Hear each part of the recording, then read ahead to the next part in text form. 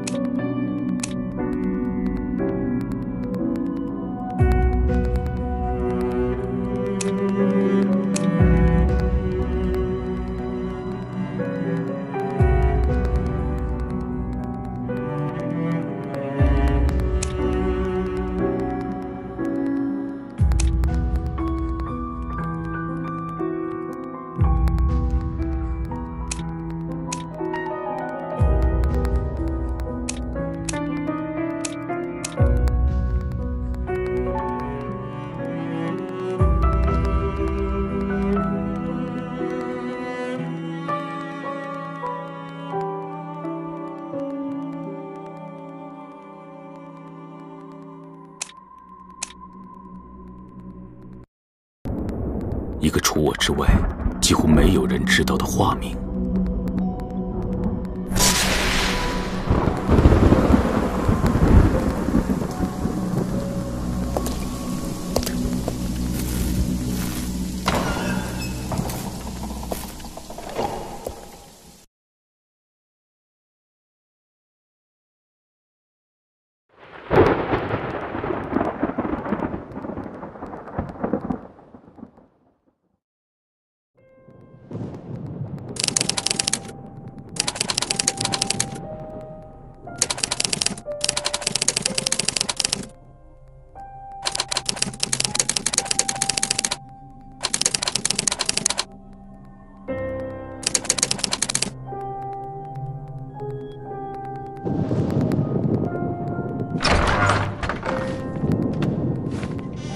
以一个荒废了10年的废墟来说，这个房间难得还算完整。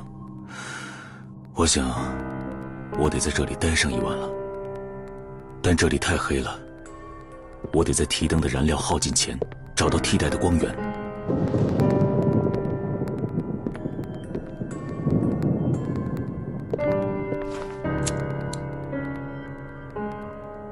还好，这里的蜡烛还能用。通常墙壁上应该也会有一些。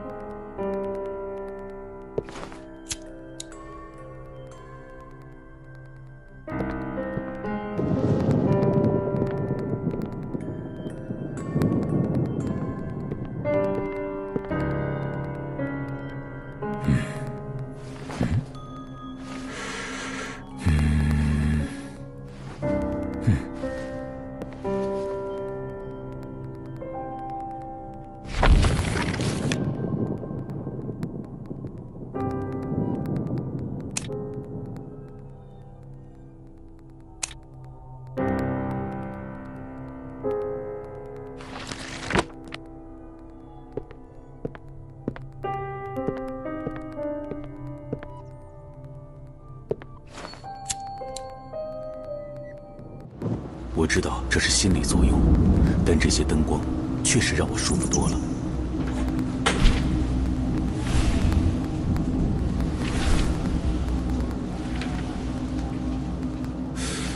一架纸飞机，通常属于孩子们的东西。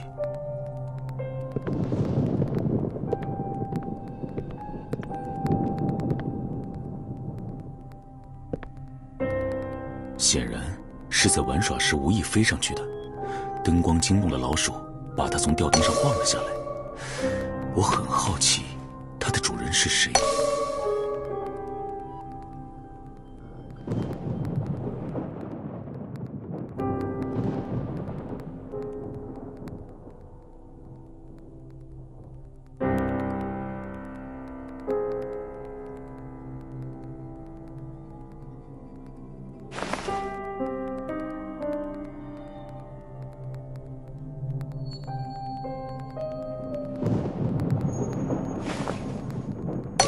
表面上的信息，目前能分析得到的也就这些。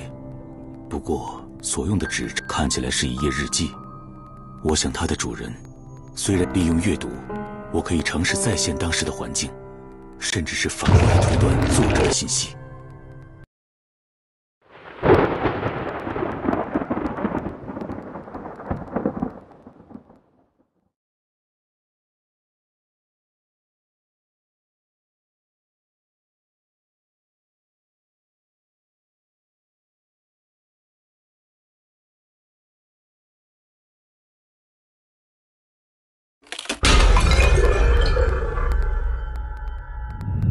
这儿应该就是那个游戏发生的地方。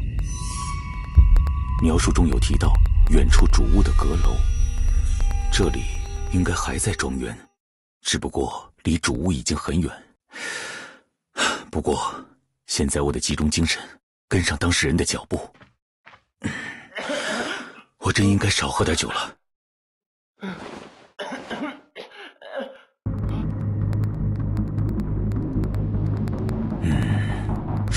从字迹判断，应该是男性，右撇子，中等受教育程度。从这里开始，字迹变得更加潦草而狂乱，恐惧使他无法理智地描述自己的遭遇，似乎有什么在追他。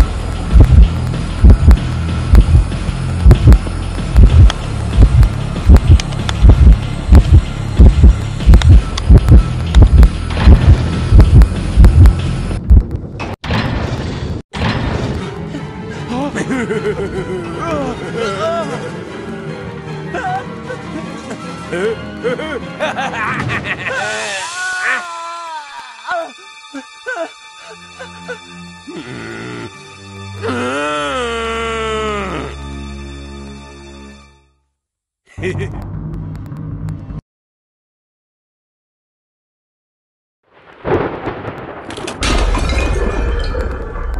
记到此戛然而止。不过，现在我得先找到日记的其他部分，才能确定究竟发生了什么。这些纸上应该还有相关的线索。炉灰，刻意裁切。哼，也许答案离我并不太远，这里恰好就有一个壁炉。哦，炉膛中确实反烟，这里一定还有其他秘密。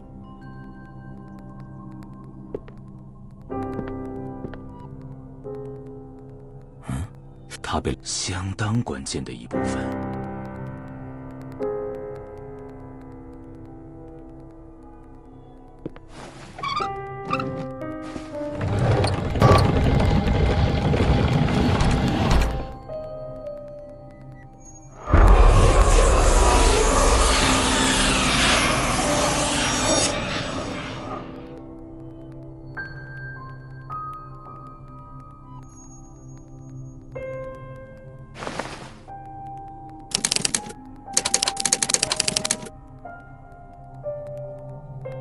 呼，我想我小时候一定很讨厌睡前读物。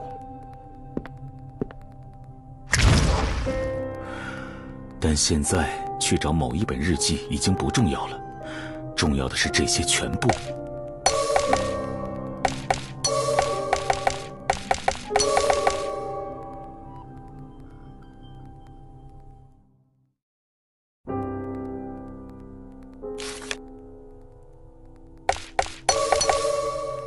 但这，他所带来的疑问比他解释的还要多，看来。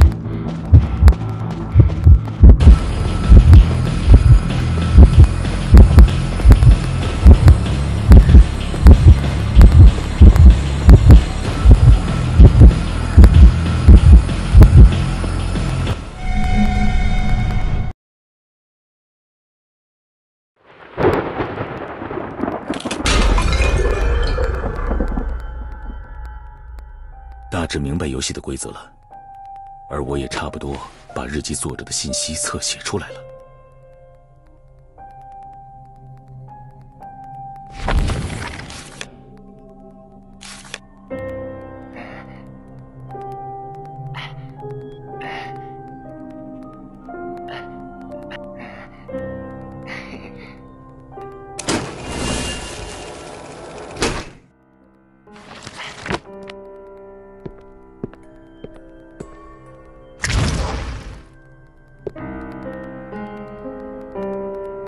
有几篇散乱的日记，就这名医生技术的细节完整详实，是很好的切入点。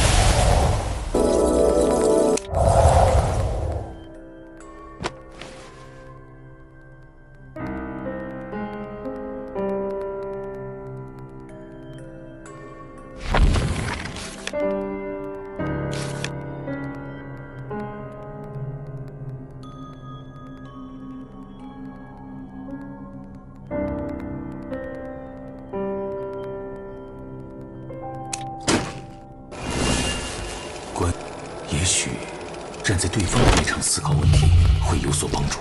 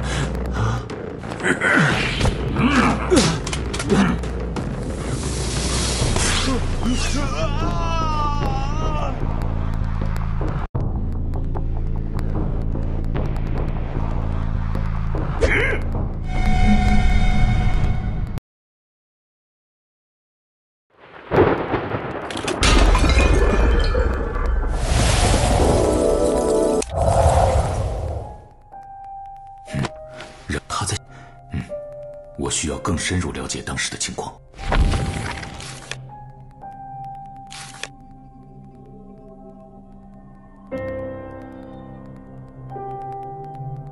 但犯人。